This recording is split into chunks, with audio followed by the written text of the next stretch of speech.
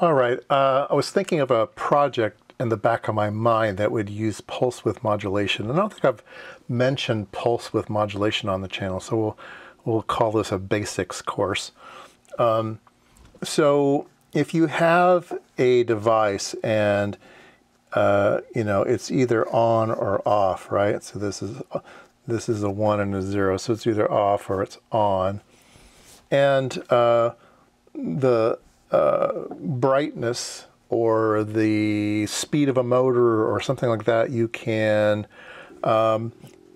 maybe do voltage differences. So instead of 0 to 1, you might do 0 to 0.7 or 0 to 0.4 or something, and that would vary, you know, the speed of the motor or the brightness of a light bulb or something.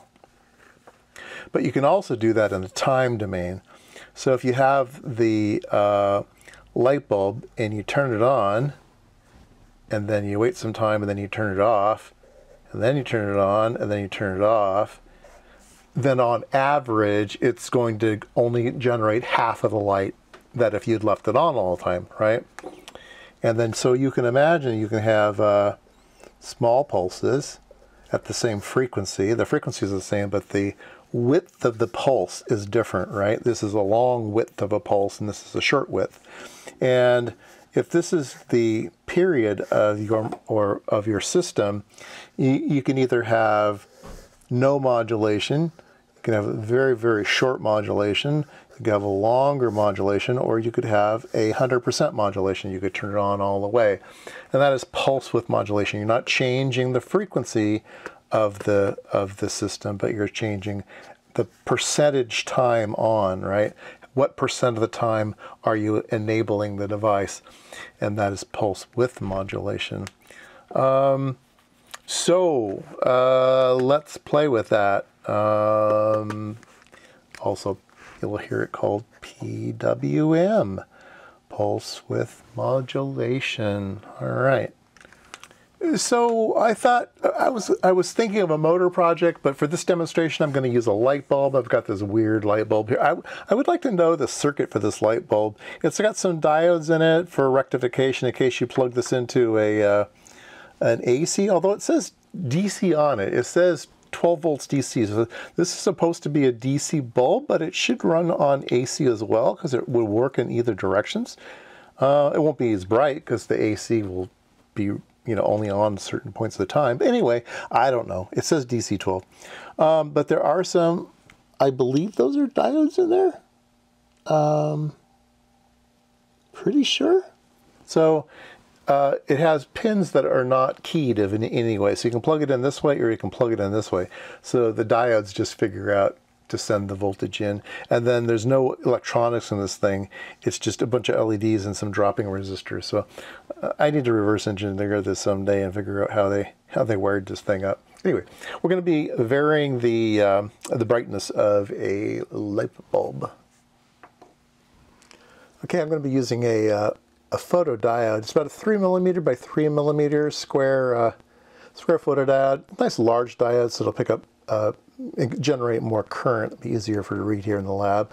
I don't need to have a whole transimpedance amplifier and everything. I can just read how many microamps is coming off this thing just with a voltmeter. So we will do it the easy way, and I need to attach this to the light bulb. Okay, the circuit we're going to be using is a light bulb.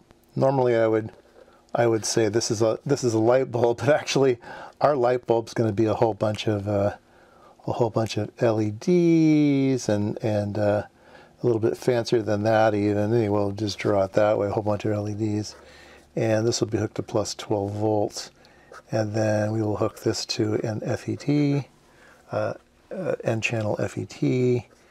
And we will have a gate over here, and I'll just go ahead and put a resistor on the gate just for good engineering practices. I'll just put a 1K in there because it's laying on the desk, and then we'll run in 0 to 5 volt pulses. That should turn this device on. This device is a IRF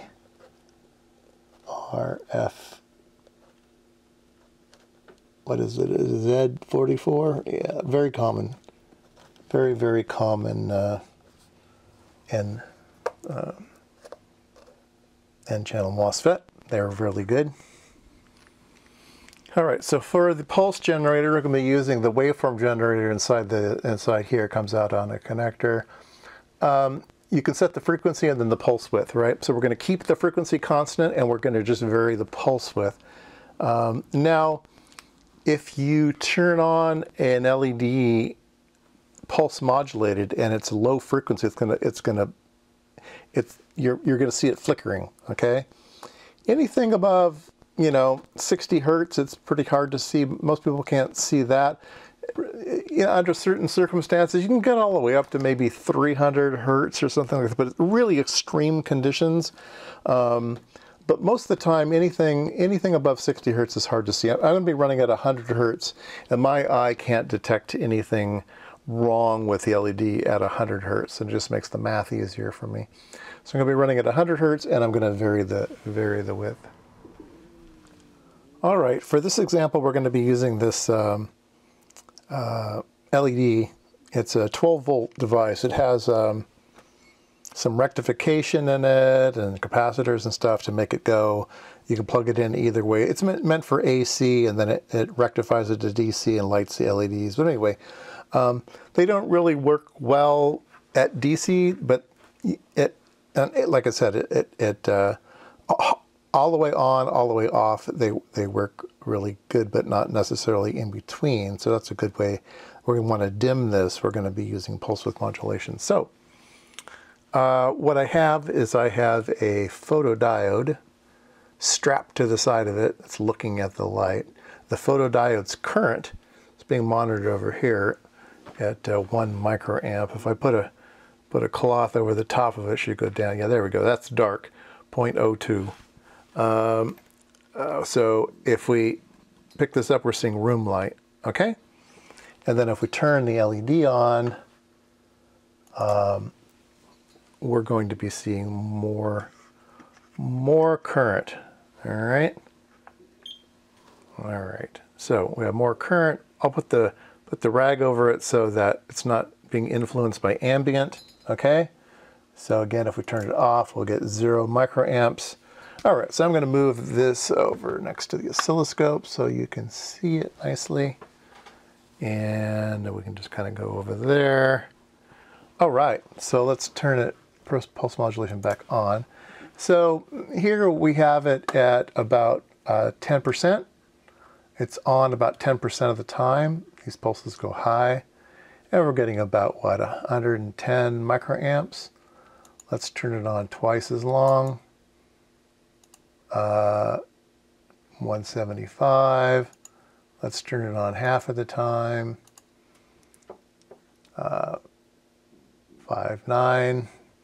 And then let's turn it on all the time. And we've got about 1200 microamps. So there we go. We can adjust the brightness of this thing.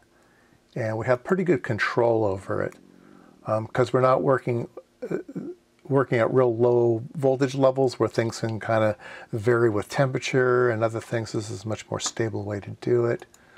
Let's go here to, this is 1% on, which is 11 microamps, 11, 12 microns. That's about 1% of the brightness, right? And let's see if we can go even lower than that.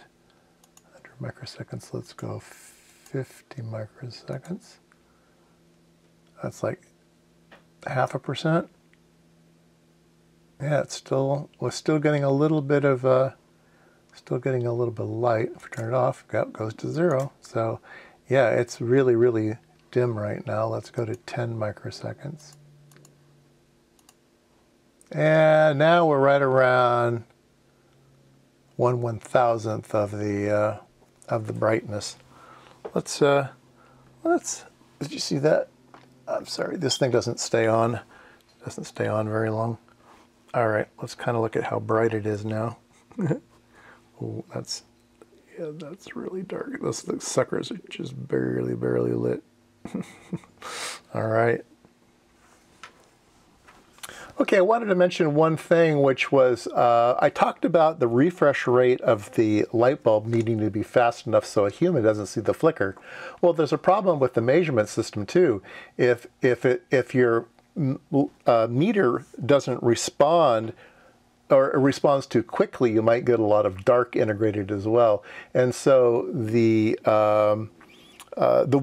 crude way I was using this as a light meter, it has to do with the response time of the DVM2. So just wanted to get that out there and save you guys from commenting. I don't know, that wasn't a very cohesive video, but I was just having fun in the garage.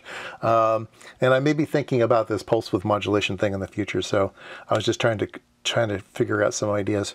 So anyway, yeah, pulse width modulation. There's pulse position modulation, pulse frequency modulation, other types of pulse modulations as well.